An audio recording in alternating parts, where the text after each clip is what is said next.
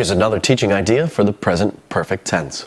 If you'll remember, the present perfect tense can be used to talk about present results of past actions. Oftentimes, these will be changes. In this picture here, you'll see that there have been many changes made in picture B versus picture A. You can tell your students that in this picture, it's 9 o'clock, yet in this picture, it's 10 o'clock. Now, we'll ask our students to make sentences based upon the changes that have been made.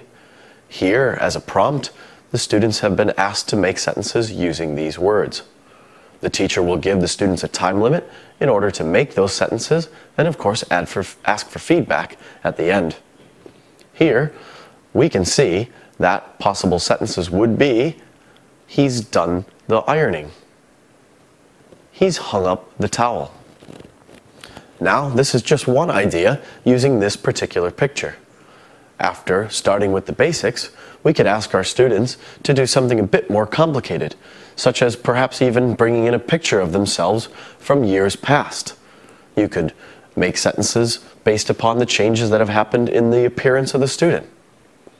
You could also talk about changes within the local town, or even perhaps within the country.